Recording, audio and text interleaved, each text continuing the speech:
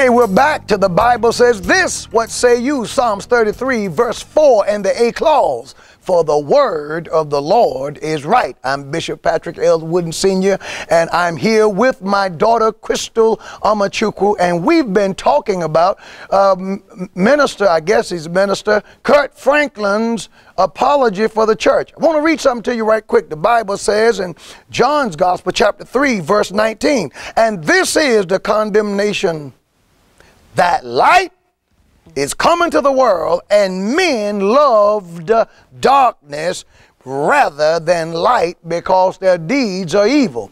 I believe this. Kirk Franklin's comments show that people are more in love with darkness than God's truth. And he apologizes for us, for those of us who preach the Bible, for making the Bible into a homophobic manual, whatever that is. But someone responded and agreed with Kirk Franklin, and Crystal's going to read the response, and I'm going to come back and tell you a little bit about the heretic. All right, what was the response? He says, I too have publicly apologized for the ungodly and unchristlike attitude of hate and judgmentalism, particularly the so-called black church has had toward our LGBTQ sisters and brothers, both in and outside the church. The hypocritical arrogance and ignorance within fundamentalist Christianity, and particularly within the black church, is more of a sin than the group accuses homosexuality of being. Homosectarianism or same-sex relationships in religion are far more threatening than same-sex relationships are with regard to world peace and personal peace of mind. Institutionalized religion and their biases have been a primary contributor to warmongering and violence on this planet, and they continue to be. We must stop this madness and come to embrace even that which we may not understand or fully appreciate. What we fight, we ignite, incite, and invite.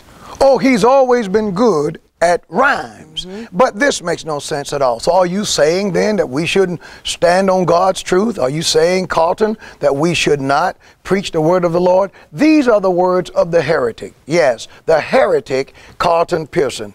Carlton Pearson teaches a doctrine that is a heresy to biblical Christianity, and the truth is we should not receive Carlton Pearson. The Bible says in 2 John verse 10, if there come any unto you and bring not this doctrine, that is biblical Christianity, orthodoxy, receive him not into your house, neither bid him Godspeed. You're not even to say to him, God bless you, my brother.